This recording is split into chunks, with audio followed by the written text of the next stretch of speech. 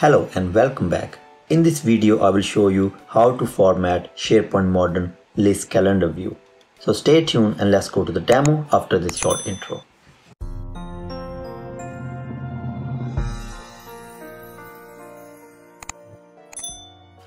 I'm inside SharePoint site. The site is a leave planner site and I have a list called leave request. So all the employees can request a leave for one or more days. So we have a title of the leave, the start and end date and the status. And there's a default column which is created by the person name. Now I want to display the leave request in a calendar view so all the employees can see that when their colleagues are away, and the manager have visibility on all the employees leave requests as well. So for that, I will go to all items and click on create new view. Okay, so we can create different types of view. I will select calendar view and then I will give this view a name. I will just call it leaves calendar, and the start date is going to be the start date of the leave and the end date is going to be the end date of the leave. So calendar will need the start and end date to map the leave request on the calendar. So if I click on more options, what the title of that leave request should show in the calendar title, or I can display created by, which means the person who created the leave request is the person who is actually requesting the leave, and we can make this as a public view. So I can click on create. Now you can see we have a leave calendar view and I can see there are 3 different leave requests submitted. If I go back to the all item view, here I can see the status is different for each leave request. For example, you have an approval workflow. When a leave get created, it sits as a draft unless someone approves it or someone rejects it. So we can see that there are different statuses of the leave requests. But if I go back to calendar view, leaves calendar, I can see 3 different requests, but I cannot differentiate which one is approved and which one is draft or rejected leave request. For that, I need to format this calendar view. So I will click on the leave calendar drop down and then format current view. So we're going to format based on the status column. So I will click on manage rules and then I will click on add rule. If choose a column. Now you can see the status column is not appearing here. Only the start date, end date and created by, which we use as a title column,